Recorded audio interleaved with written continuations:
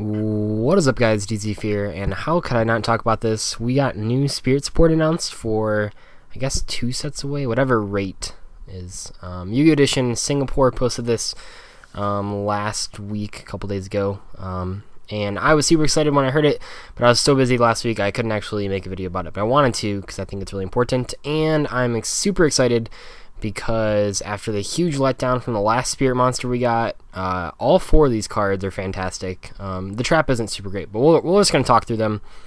So yeah, it's based on rituals, which is cool because it has synergy with pre-preparation rites. The first card is level 8 Wing Beast type ritual spirit effect monster, so it's a ritual and a spirit. You can only ritual summon the card with E-Spirit Calling, which you can see on there and we'll get to in a second. It must be ritual summon and cannot be special summoned by other means. Right off the bat, we're breaking mechanics here. There's definitely never been a ritual spirit monster, so it's pretty interesting. But anyway, if it is ritual summoned, you can return up to 3 monsters my opponent controls to that owner's hand. Then you can special summon 1 level 4 or lower spirit monster from your hand, ignoring its summoning conditions. That's insane right off the bat. But before we talk about that, also during the end phase of the turn, and this card is ritual summoned, return this card to the owner's hand, and if you do special summon 2 E-Spirit tokens, the Wing Beast level 4 with 1500 attack and defense. So this card's pretty cool. Bouncing 3 cards is awesome. It's like a Mistworm type of deal.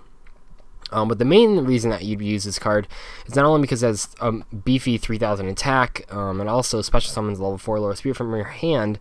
That just throws Nikitama on the board pretty much, but it makes some pretty interesting rank 4 plays happen after you summon this, and then you do get back sort of some, because you're like losing a lot of tempo seeing it's bouncing back to your hand every turn. So luckily you get 2 tokens when it's bounced back. Interestingly, you could also do something like summon Tsukiyomi, flip this thing face down, and it wouldn't bounce back to your hand, and then when you flipped it back up, it would just stay on the field perpetually, because it doesn't check every single turn to bounce it back to the hand. It just checks the turn that it was ritual summoned, so that's kind of cool. The ritual spell card is also fantastic, so you use it just to ritual summon him, tribute monsters from your hand or field, and or banish spirit monsters from your graveyard whose total levels equal level of monster that will be ritual summoned, or more. So the or more is, some people have speculated that either the translation's wrong or this could be like a Kaleidoscope deal where Necroz's Kaleidoscope, where you can summon multiple ritual monsters. That would be handy if there was like a level 4 ritual spirit, but we'll have to see with that one. But more importantly, this card is a Necroz mirror by letting you banish spirit monsters. So you can actually summon this guy just as a straight -1, which doesn't sound super great, but in terms of ritual summoning, that's fine, because if you have like pre-preparation rites, that's a +1 right there, so you're just summoning him for a 1-for-1 with pre-prep. But more importantly, you contribute stuff like Nikitama, and then seeing he's a spirit monster, you'll actually draw cards to make up for your investment, which is really great. And the new level 4 monster is also fantastic. Level 4 Wing Beast, same stats as the tokens actually. Once per turn, if a spirit monster is normal or special summoned, you can draw 1 card from your deck, and during the end phase of the turn, this card is normal summon, flip face up, return to the hand. So this card is like a complement to Nikitama, but it gets it for special summon too. One of the better plays that I was thinking of was like normal summon Nikitama, extra normal summon into this guy, and then you can ritual summon level 8 using the on-field Nikitama and a Nikitama in hand. That'll let you draw 3 cards, because you'll draw for both of the Nikitamas and for this guy. And then if you activate the ritual monsters effect, assuming you drew any level 4 spirit monster, you could special summon another guy, and then make a rank 4. It would just be honestly insane. That's just a crazy field. So while you are like losing cards because you're like ritual summoning, generally speaking, I mean, spirits have always been pretty good at maintaining card advantage, so that's pretty cool. And then the last card is a trap. You can only activate 1 effect of E-Spirit Healing once per turn.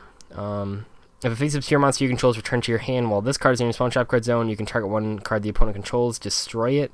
And then also, when an opponent's monster declares an attack, you can banish 1 spirit monster and get rid of negate the attack, then end the battle phase. So mainly, what you're trying to do is every single turn, you're going to be having some spirits bounce back to your hand, and you get to destroy an opponent's card for free. I don't know if that's super useful, just because it's really slow. If this card was a continuous spell, it would be pretty cool. And then also it has a battle phase negating effect, which is kind of unimportant, I would say. Mainly you're using it just to like break even when your cards bounce back to your hand, just by popping cards. If it was not limited to once per turn, I would say this card would be very playable, because you would have end phases where you bounce like 3 monsters back to your hand, and then you like pop 3 and special summon 2 tokens. But yeah, overall these cards are fantastic. There's like a lot of synergy with like pre-prep, and then like the normal things that spirits want to be doing. The level 4 is good even just by itself, without, if you decide to not play the ritual guy, he's just a good addition to a regular rank 4 spirit deck. There's definitely some synergy with Icarus attack here that I would be willing to try out, because the tokens that it leaves are Wing Beast. But yeah, the stuff's incredible. I'm super pumped. I'm glad that Konami made spirit cards that are all great and add on to the theme in ways that it just weren't previously there. It makes playing a pure spirit deck a lot more likely and a lot more aggressive. You're not just sitting behind back row all the time, so I think that's really cool. But yeah, I wanted to just talk about this and show you guys what the new support was. Oh, I guess I can quickly, yeah, there's their images. So we have that's going to take like 5 hours to upload.